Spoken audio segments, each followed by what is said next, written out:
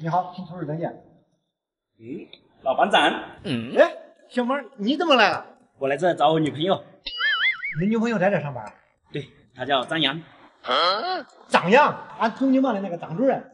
你稍微等一下，我给你打电话通知一下啊。谢谢老班长。不客气。喂，收到，我马上去跟其他战友会合，请领导放心，我一定把人民的安全放在第一位。是。咋了？刚接到上级领导指示，要我马上赶往看王的寝室。那你赶紧进去跟他女朋友说几句话吧。不用了，老班长，我怕时间来不及。老班长，我想请你帮我一个忙。什么忙？你说。我想请你把这束花转送给他。好，谢谢老班长。张主任，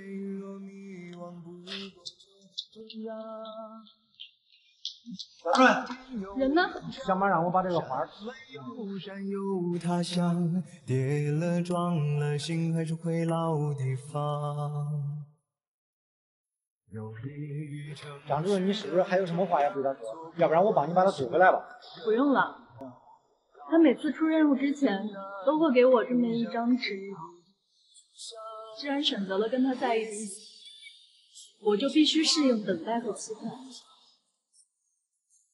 因为他是一名优秀的中国军人，当所有想的、说的、要的、爱的都记在心脏，行李箱里装不下我想去的远方，可来的、去的、给的、欠的，算一种褒奖。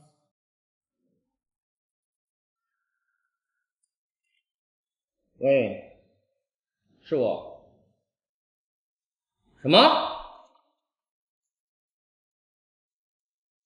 你通知下去，我要召开董事会议，所有董事会人员，请他们下午2点之前务必赶到公司总部。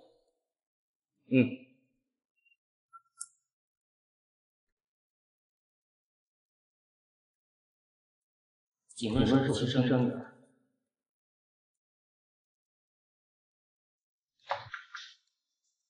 进来。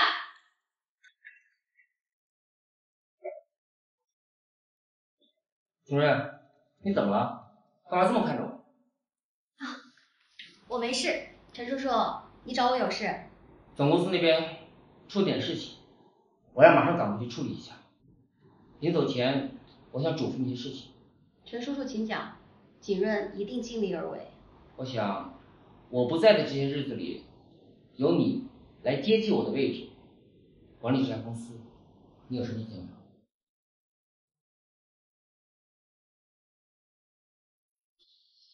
哎，陈总，你这是？我去总公司那边出点事情。哦，那陈总，你什么时候回来？现在还不好说，可能在那边待上一段时间了。哦，戴飞，你是不是有什么话要对我说呀？还是陈总厉害，一眼就看透了我的心。少拍马屁，有话直说。好，那陈总，你也不在这边，大小姐也不在公司，如果有个什么事儿，我找谁啊？找景润就可以了。我不在公司这段期间，一切事务由景润处理。是。对了，戴飞，我那天我们俩说的话，不要让其他人知道，包括你。请陈总放心，我不会跟任何人讲。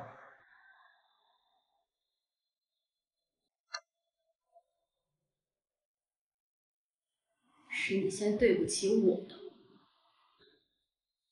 别怪我无情。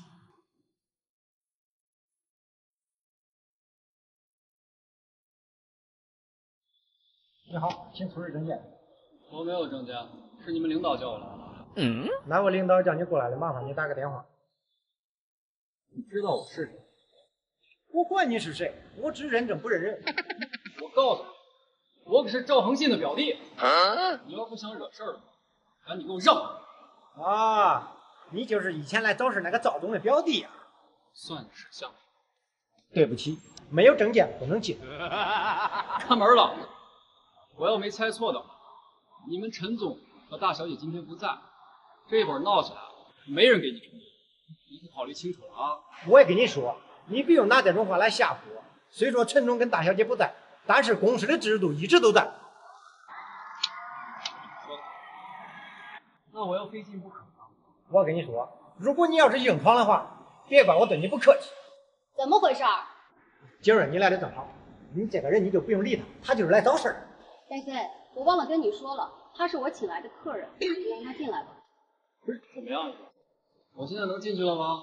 你看，等会儿，不是真的，我跟你说，他这个人你什么都不用说了，你和赵总之前的事情我都知道，赶快让他进来吧，我还有事情要跟他说。不是经人，他戴飞，现在我说了算。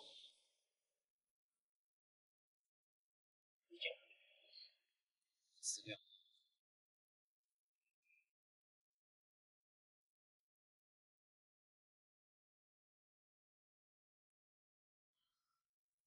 你好，请出示证件。我没有证件，你是来找人的？对不起，公司有规定，没有证件不能进。你说什么？我没听清楚，麻烦你再说一遍。我再说2遍也对。公司有规定，没有证件不能进。如果你是来访，请打个电话确认一下。我说你这个人怎么这么一根筋啊？美女，这不是一个劲的事儿，这是原则问题，请你理解。你知道我是谁吗？不管你是谁，没有证件就是不能进。我告诉你，我可是你们副总的妹妹。哦，你是那个李总的妹妹。既然你知道，那也不赶快让我进去，不然有你后悔的。我跟你说，你不用拿这种话来吓我。你应该还不知道吧？恁哥已经被俺大小姐开除了。恐怕不知道的人是你吧？你这话什么意思？你给我说清楚。你以为你是谁啊？一个看门的保安，还想听公司的机密？李小姐，你来了。景小姐，你们这的保安好像不欢迎我。戴飞，李小姐是我请来的，你让她进来吧。今儿不是什么，整天那么多废话。你早上拦赵总的表弟，我还没说你，现在又拦李小姐。戴飞，你别忘了，公司现在我负责。今儿你说这话什么意思？我什么意思你不明白吗？我的意思就是，你的职责就是服从，你没资格在这儿跟我说我该怎么做。